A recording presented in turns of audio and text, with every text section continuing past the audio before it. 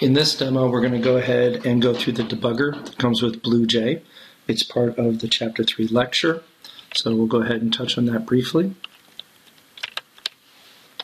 Debugger, slide 31. Useful for gaining insights into program behavior, whether or not the program is in error, set breakpoints, examine variables, step through code, etc. So I'll try to go through all of those. Here's an example of what it looks like, but we're going to actually get to it in real life.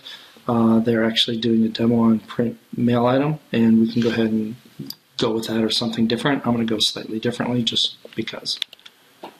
Alright, so I've already opened up the project, mail, which is in this week's assignment.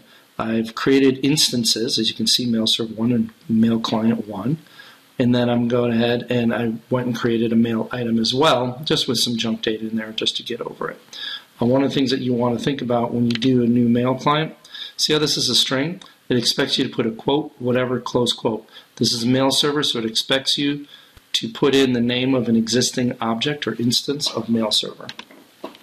Okay, so the first thing we're going to do is we're going to go ahead and look at our source code.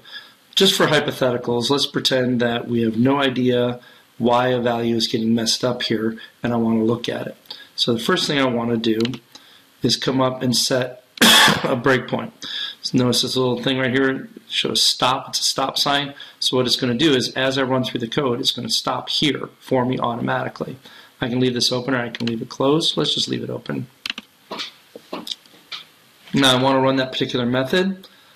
Come down here, right mouse click on the instance that's in memory, and choose what we're going to run. So for example, just come back here, we're on get from, so we're going to right mouse click here, and just as an example, well, we'll go ahead and run get from.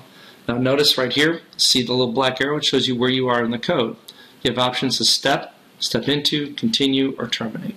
Terminate means to end the program. It's also showing you right now all the instance variables that were created for this particular object, okay, which is the mail item.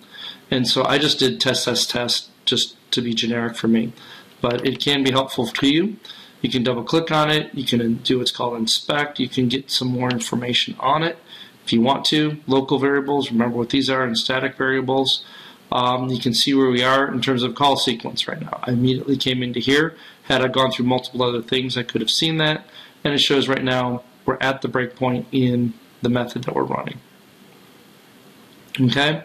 Step into, had this been a method to something else, or even begin end braces, step into would have gone into the code that this is running.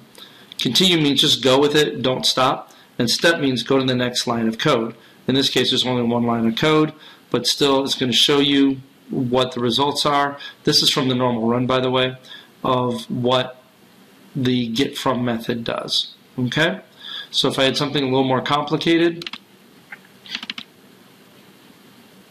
I could have done more. So like here, this is doing a print. So let's go ahead and toggle, put a breakpoint here by Control B or going up to Tools. And then we'll go ahead and move the code over. And this is the print next mail item. I'm totally winging it, so it'll be interesting to see what we do. Print next mail item. So now it's asking you for some information, or it's showing you some information. You'll see the breakpoint right here of where we're at. So I'll move this over. Here's the breakpoint. Here are the instance variables in here.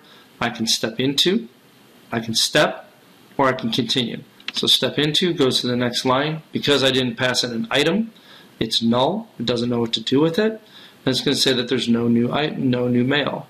Okay? I can continue to step into or step. There's nothing really to step into here, so these two roughly equate to the same thing. Alright? Step shows you made it all the way through. Step, and it continues to go. Hold on. And it shows you where you are in the code. But we're already out of the code, so there's nothing else to see. Okay? So step would have gone from here to here and then out. Alright? And again, if I want to kill the program, terminate, kills everything. Notice everything here is gone because I killed everything in memory. And that's really the debugger. It's very straightforward. Use it to look at your values. Use it to make sure that you're doing right. This week with the assignment, because it's a little more complicated than last week, you might want to use it. Best wishes. Hopefully you got something from this lecture.